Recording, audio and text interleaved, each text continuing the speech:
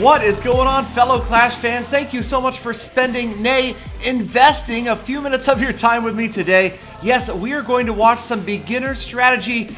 This is Galawife. Yes, this is my wife playing Clash Royale. Now, you can oftentimes catch my family members on a live stream on Camcord. It's a free app for both Android and iOS. Click the download link in the description. You can check me out and talk to me directly, and maybe talk to my mom, talk to my wife, talk to my kids. You never know who is going to be on a live stream. But yes, this is the Galawife's account, and her name is Supercell. Now, she decided this was a funny joke because, well, I can often be seen wearing my Supercell sweatshirt that does kind of look like Supercell. I actually have had people yell at me, Supercell, from a distance, usually homeless people, but nonetheless, people yell at me for some reason, Supercell. So that is her name in Clash Royale, and as you can see, she's level 2, and well, you know, it's beginner, again. So this is somebody who really has never played games. She's never really been much of a game player, especially not this type of game. She plays Candy Crush, she plays Solitaire, but it's almost unheard of for her to play a game of this genre. So when she picked this up and started having fun, I was actually really surprised. And then she kind of gets some of the deployments right. The giant on the tower, the skeleton army in behind is going to help take out the troops on the giant and finish off the tower, and my wife goes up 1 crown to nothing, and she is amazed. The opponent is amazed, but then again, she's been playing this game for probably about 20 minutes at this point.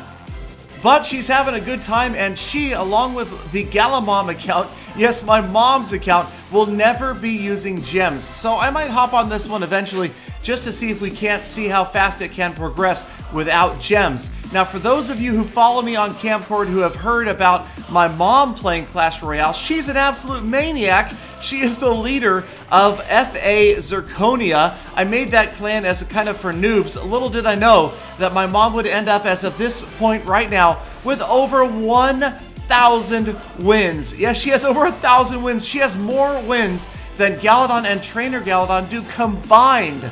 So she is having a lot of fun playing the game, and again, she has never used a single gem and still amassed over 1,000 wins. So we will be checking in with her from time to time, see her progress in the game, and see how fast, how far you can progress without any gems. But in the meantime, my wife has gone ahead 2 crowns to 0. Again, a lot of times, of course, at level 2, against brand new players, you are going to make mistakes, and the other player is going to make mistakes as well. And that's what we have seen here. Some deployment that maybe wasn't ideal. The fundamentals of this game apply from any other game where you're familiar with tanks, with DPS. Now, my wife wasn't at all, so the fact that she knew to kind of like put the goblins behind the giants, that was pretty cool to watch.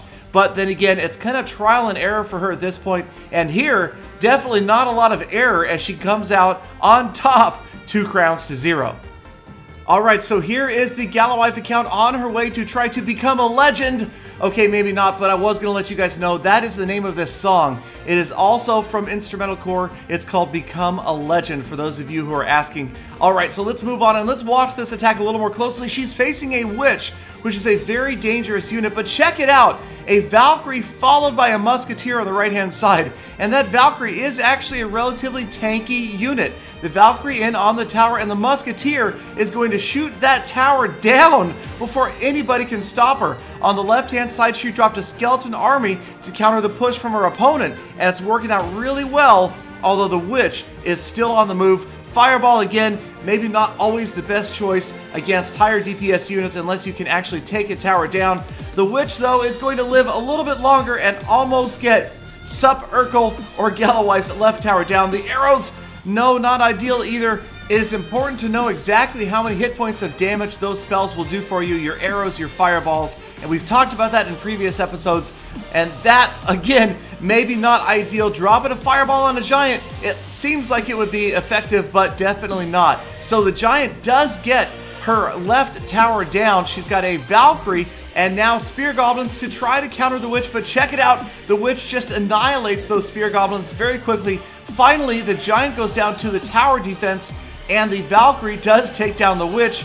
Now you've got another skeleton army going down. That's going to make quick work of the knight, and she's got units on the move. A fireball only takes out about half of the skeleton army. Again, arrows much more effective for dealing with an entire army of skeletons.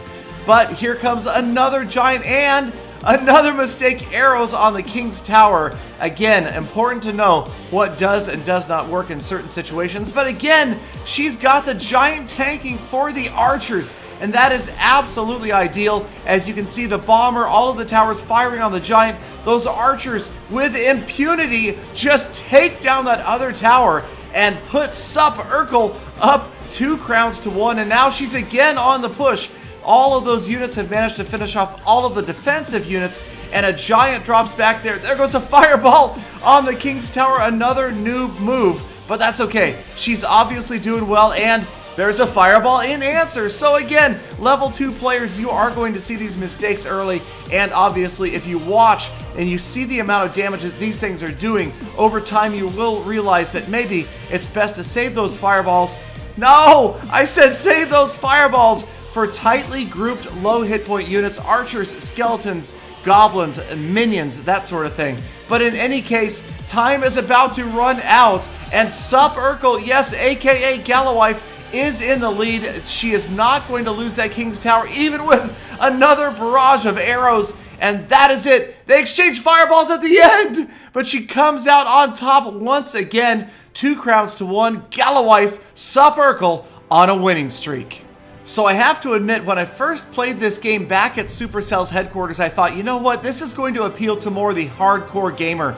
But now that my mom and my wife are enjoying playing it, I have to rethink this, and who knows how far this game could go. And before I forget, here it is, the face reveal of Galawife. This was from a recent holiday vacation in Europe. She is fantastic, amazing, supportive, beautiful, intelligent, and the love of my life. But you know who else I love? Every single one of you guys. Thank you so much for your support, and I hope to see all of you back here again tomorrow for more full attacks. Gally Dog, you know I give your wife a good thrashing. What? In the Peter, game. I swear to